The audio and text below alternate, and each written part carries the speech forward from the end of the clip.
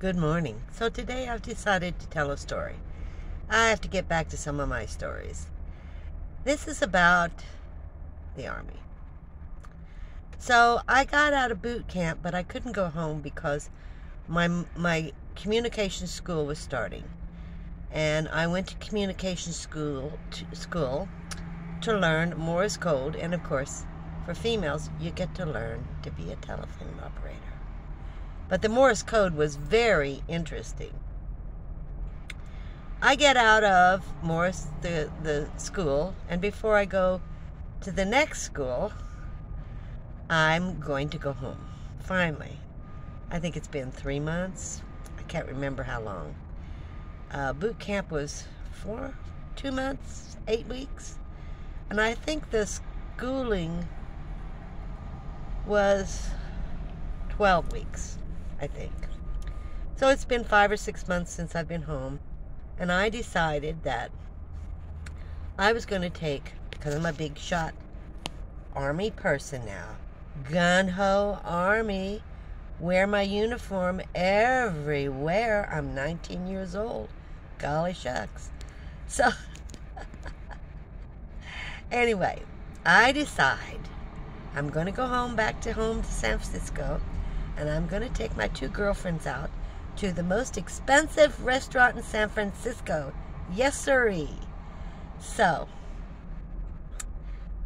I take them to St. Francis Hotel. Now, St. Francis Hotel had a little, on the main floor where you ate, you could also dance. So in a circle, I don't know if you remember in the 40s, the dancing was in the middle of the floor while you ate. A lot of the shows are like that.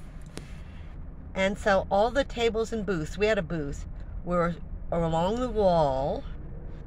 And then there was a dance floor right in the middle. Beautiful dance floor. St. Francis was beautiful. And this was in 1966. So I had not spent any money because I hadn't left base. So I had all my paychecks for 5 or 6 months from the military. And I really thought I could afford St. Francis.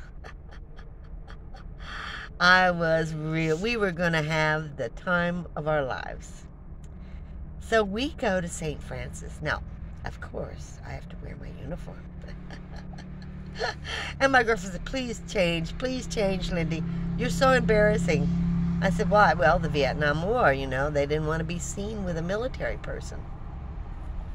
I'm like, oh no, yeah, I'm wearing my uniform, my dress uniform. Yes, sirree. So we go and we're eating our meal, and this older couple dance on the floor, and they're playing 1940s music. It was about 1940s. And this older couple have got to be in their 70s because they were celebrating their 50th anniversary. She had a beautiful long dress on. It looked to be in the 30s. It was silk. He was, dressed to the hilt. And, gray hair. They danced beautifully. In fact, it was just beautiful how they danced. I could not believe at that age that they were so good at their dancing. So I decided, the rich Army girl that I am, I'm going to buy them a bottle of wine. It was either a bottle of wine or a bottle of champagne. Big shot girl. I did. I sent it to their table. I thanked them for such a beautiful dance. It was just, they were stunning. They looked like professional dancers. In the meantime, we're waiting for our meal. So I think we all had like steaks. It was, I was spending big time.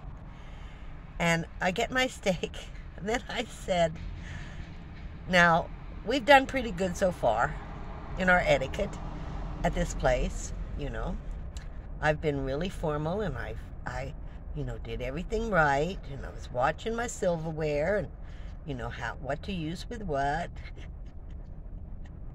And I get my steak, and I turn to the guy, and I go, can I have a bottle of ketchup? Or, can I have ketchup? Of course, I mean, they're all formal and they have white gloves. They're just, I mean, it was just amazing. So this guy goes to the kitchen. He gets a full bottle of ketchup. He puts it on a white plate and he carries it like this through the middle of the dance floor to our table, because they don't serve ketchup with steak. He made a big presentation of this stupid bottle of ketchup. I was so embarrassed. I said, you couldn't have brought me something in your pocket? I was like, well, ma'am, we're here to please, but we don't serve ketchup with steak. I'm telling you guys, I was so embarrassed, and all three of us, and then we just started laughing. And he was laughing with us because he had done it on purpose. It was just the funniest thing. You had to have been there. I was laughing so hard because I thought, here we're pretending to be these big shots, It wasn't as much money as I thought it would be. I think because I was in the Army, they gave us some kind of discount. I mean, they thought we were hilarious because we were really trying to be upper class. And the waiters just loved us, and it was just an amazing time. But everybody was laughing about that stupid bottle of ketchup that he had to carry out on a white plate with white gloves. Can you imagine?